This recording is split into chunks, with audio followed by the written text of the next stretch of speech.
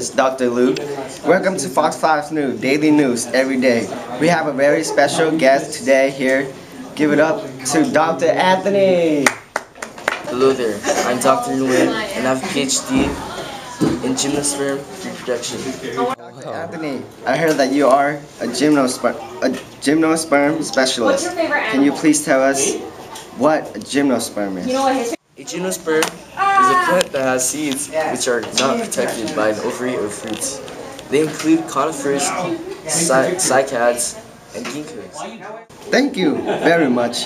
Can you please tell us about fertilization too, Dr. Anthony?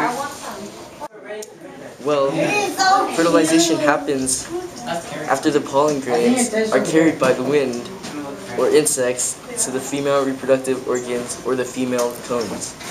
I see. Well, how about the ovary? What is it made up of?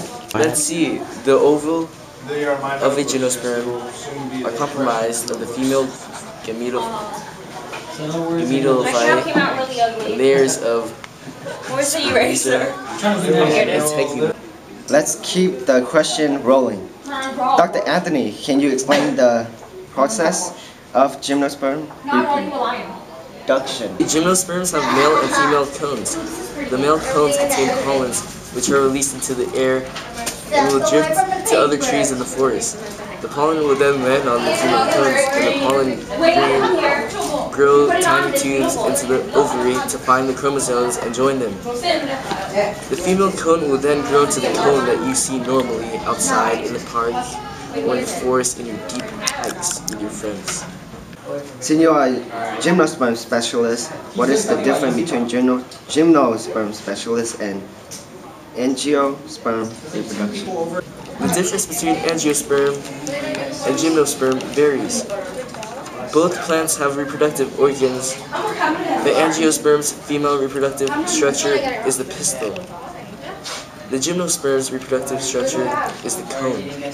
Gymnosperms have two types of cones, the male cones, which are pollen cones, and the female cones, which are seed cones. Angiosperms, on the other hand, have two types of gametotypes,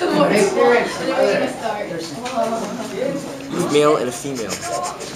The male gametophyte consists of 2 or 3 cells contained within a pollen grain, and the female gametophyte consists of 8 cells within an ovule.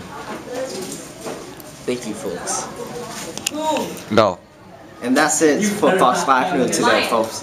Thank you for watching, and turn back on later on for more of Dr. Anthony.